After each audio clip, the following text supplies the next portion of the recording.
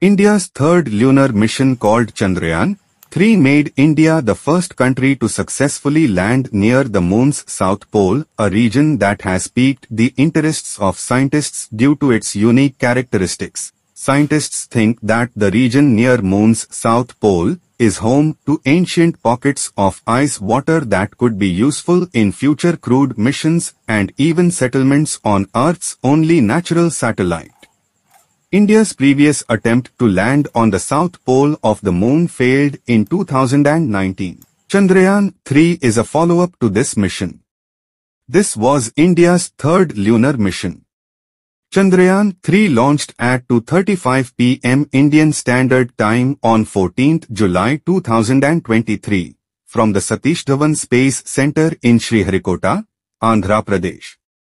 The spacecraft was launched by the Launch Vehicle Mark III, LVM-3, and carries a lander and a rover. ISRO's chairman, Sridhara P. Somanath, says that instead of a success-based design, they opted for a failure-based design for Chandrayaan-3. It is carefully designed to ensure a successful landing even in the event of certain components failing. Various scenarios, such as sensor failure, engine failure, algorithm failure, and calculation failure, were considered, and measures were developed to address each of them. The Chandrayaan-3 landed on the lunar surface on 23 August at 6:04 p.m. Indian Standard Time. The mission cemented India as an elite space nation and could unlock secrets about the moon, imprinting India flag and ISRO emblem. Chandrayaan-3's rover Pragyan will leave the impression of India's national flag and Indian Space Research Organisation, ISRO, logo on the lunar soil, regolith. This will make India the only country to have its mark on the moon's south pole where no other country has ventured till now. The low cost of Chandrayaan-3. Chandrayaan-3 mission's entire cost is roughly 650 rupees, $75 million crore. For perspective, the budget of the film Adipurush was 700 crore rupees while the 2009 Hollywood film Avatar's budget was around 1970 crore rupees. First country to probe South Pole. As Russia's recent Luna 25 mission failed to soft land, now Chandrayaan-3 achieved a successful soft landing on the lunar surface. India has become first country to probe the moon's south pole and the fourth country to land on the moon after the United States, the former Soviet Union, and China, building on data from Chandrayaan-1. India's first lunar mission, Chandrayaan-1 found frozen water deposits on the moon's darkest and coldest regions in 2009.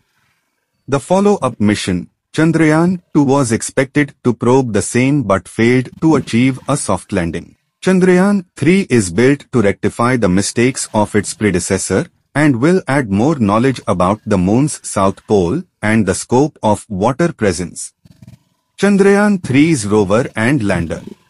The Chandrayaan-3 consists of a lander named Vikram and a rover named Pragyan. The lander is named after Vikram Sarabhai, who is considered the father of India's space program and the founder of Indian Space Research Organisation, ISRO. The rover accompanying the Chandrayaan-3 mission is named Pragyan. This name is derived from the Sanskrit word which means wisdom. The craft collectively weighs 3,900 kilograms.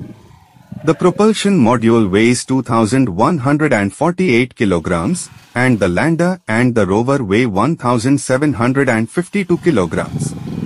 This total weight is close to the maximum capacity of the GSLV Mk3, which is India's strongest rocket. The rover will be released from Vikram using a ram. This six-wheeled rover is powered by solar energy and carries two spectrometers to study the composition of the moon's surface.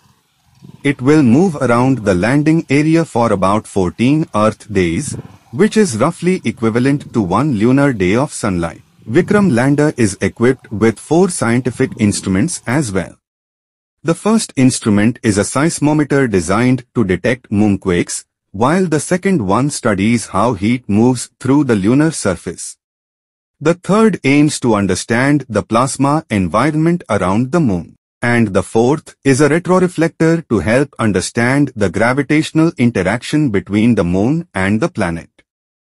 The companies that have contributed to the Chandrayaan-3 mission are Larsen and Toubro, L&T, BAIL, MTR Technologies, Mishra Dhatu Nigam Ltd, Centum Electronics, Hindustan Aeronautics Ltd, HAL, Walchandangarh Industries, Paras Defence and Space Technologies, Linde India, and Godrej Aerospace.